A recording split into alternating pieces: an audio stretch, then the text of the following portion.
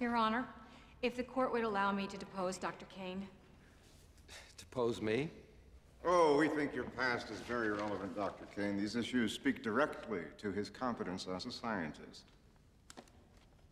Dr. Kane, you were a top-level researcher at USAMRIID from '94 to '97, were you not? Yes, that's correct. And you were summarily dismissed in the summer of 1997. Any idea why? My services were no longer required? Uh-huh. So, in your opinion, your firing had nothing to do with an experimental anthrax vaccine that you developed and administered to nearly 140,000 U.S. soldiers in May of that year. I see where you're going with this.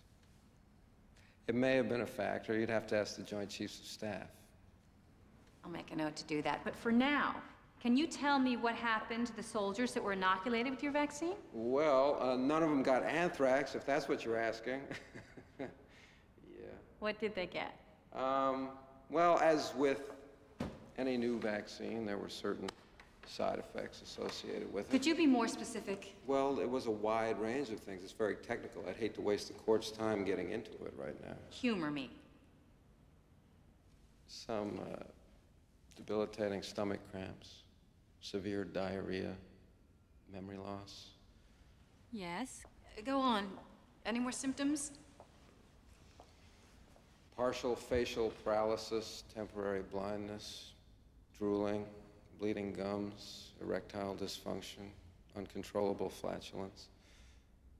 I think that's it. One more question. Do you happen to remember what the soldiers called this illness, Dr. Kane?